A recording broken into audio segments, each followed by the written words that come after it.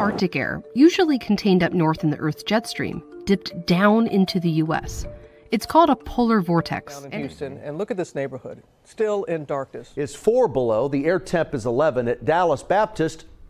It's snowing. The storm by which future winter storms in Texas will be judged against. The entire state is under a winter storm warning. Temperatures dipped dangerously low. I'm an old guy. I don't know that I've seen this before. The entire state feels like zero. In February of 2021, we got caught off guard. The whole entire state had came to a standstill with this freeze. Let's face it, Texas wasn't built for this kind of cold. Pipes burst, blackouts, extreme cold, supplies being unavailable. So my family vowed to never let ourselves get caught like this ever again. Today, I am going to go and get some supplies because I just heard that there's a strong possibility that we might have some inclement weather come in the next 2 weeks over here in DFW area. It's a strong possibility it might be a resurgence of the freeze of 2021. So I'm gonna go out and get some essentials today and come along for the ride.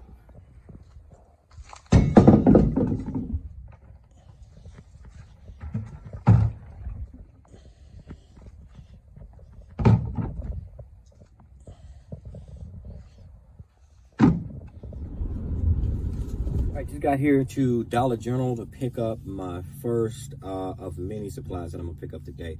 They have these awesome little pop-up lights that puts out a bunch of light, and it's only like 10 bucks.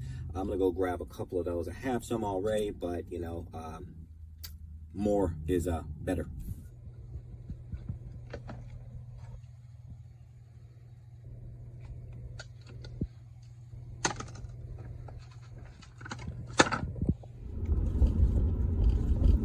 I just got here to Walmart's second place on the Stop and Shop for supplies.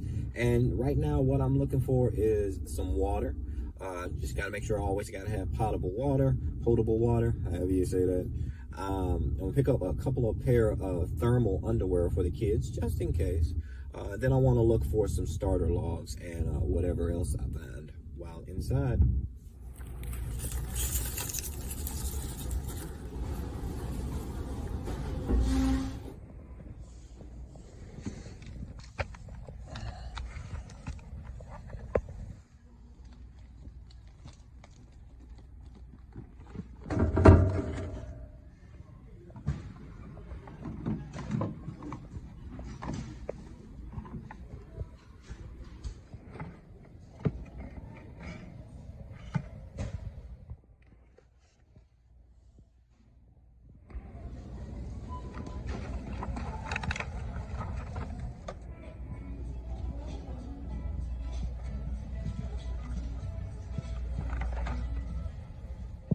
All right, about $325 later, I got just about everything I need. And some straw for my vegetables and my chickens, and possibly a new heat lamp, because I think my heat lamp is gone out that I put in with the chicks, and then one definitely for my indoor gardening operation, because it's not well insulated in there, so it gets kind of cold. So I definitely want to put a heat lamp as opposed to trying to put like something like a electric heater out there, because I don't, it's far away from my home and the main house, and I don't want to create a situation where I could possibly set a fire because it's not being monitored.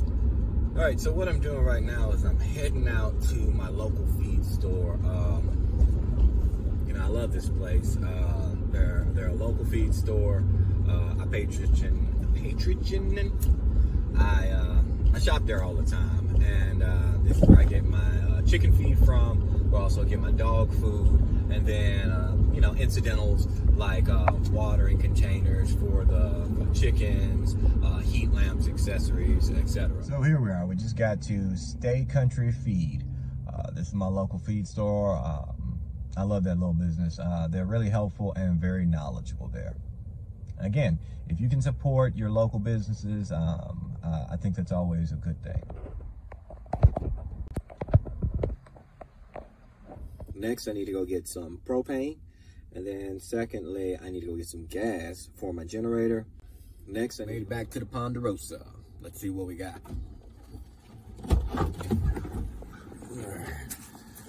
Whoa. Let's see. Yeah. Jeez. Yeah, I got a lot of stuff. All in all, I spent about $400 today with the propane, the gasoline, and then all of the accoutrements that I purchased to make sure we're good for this winter. But you know what? I'd rather spend $400 now instead of a couple of thousand trying to scrounge around for supplies if I need them. You know, I'm one of those people that fully believe better to have it and not need it, or need it and don't have it, or something like that. I don't know. So, hey, there you go. In case you're wondering what I actually picked up from Walmart, yes, I did stray away from my list. But the stuff that I found, I think, is actually going to be very useful. One, I needed an extra faucet cover for my outdoor faucets. Stormy, I love her to death, but she tore up the last one I had in my back faucet, so I picked up another one of those. I think I got this for like $1.67. I'm pretty sure you can probably find them cheaper, but I just happened to see it while I was there, so I said, what else? Also, in case it gets too cold, for hot cocoa for the kids, I picked up 2 thermos, a purple one for my son and a pink one for my daughter. Because when the freeze of 2021 happened and we were trying our hardest to stay warm, you know, my kids, they never realized that we were in like a serious situation, because my wife and I, we are very talented in the fact of we made a game out of it for them. We popped open a tent and we put our tent in the living room where our fireplace is, and for them, it was just a big camp out. You know, we were camping indoors. They had a blast. So doing things like hot cocoa and the thermos will keep their mind at ease, and it'll keep them from being traumatized. Or at least that's our logic. We're no professional parents. We're learning every day. But we figure that helps them through the ordeal, because they're excited at the fact that snow may be coming to Texas yet again. Also, picked up some Coleman propane cans. It was a sweet deal. It was 2 canisters for $9.97, I believe what it was. And these are great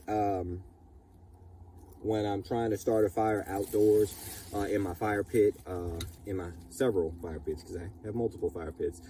These are great little canisters with a little torch on the top. Boom, you can just start that fire right up quick, fast, and hurry. And $9.97, that's an awesome deal. Side note, Coleman is not sponsoring this video. I have no sponsors. I like their little propane canisters. Also, you saw me shopping around. Well, I picked up these little buttes. They were like $8, like $8.88 or something crazy like that, for these little 3-gallon containers of water. I'm going to, one, I bought water, but then I'm also going to fill these bad boys up and kind of keep them in our gym area, just in case we get in a situation where potential pipes might freeze, we lose power, etc. I can cut off the main water line and still have potable water for everybody to drink. Good rule of thumb, now don't quote me on this, but I think it's that one person needs at least a gallon of water a day. So I should have more than enough water for at least a couple days, if it comes to that. I don't think it's going to be that extreme, but again, I would rather have it, not need it, instead of need it and don't have it. Know what I mean? So hey, next thing I got was this EnviroLog 6 fire starters. The reason why I picked those up is because I am not naked, nor am I afraid. So I'm not sitting there struggling, trying to light a fire with a fire starter. We ain't playing no games, you know. When you're cold, you know, you can't think straight. So it's easier just to pop one of these bad boys into my fire. But I take it a step further. Since it's only 6 logs in the fire, in the pack for about 18 bucks, what I do is I chop each log up into sections of 3. So instead of 6, 3, now I have 18 fires that I could potentially start. Now I already have some, but again, if this is a situation where I'm lighting multiple fires throughout the day, etc., I want to be able to have enough just to get us over that hill, so to speak. All right, here we go. So we got our hay and we got all of our gasoline. And you know what's funny? I'm sitting here thinking about this. This is a perfect fireball. I'm glad I didn't catch fire on the way back. You got dried hay, you got propane, you got all these miniature cans of gasoline, plus my automotive mechanic stuff from my side business as an automotive mechanic. But yeah, this is a perfect explosion waiting to happen. So let's get this off the truck, shall we?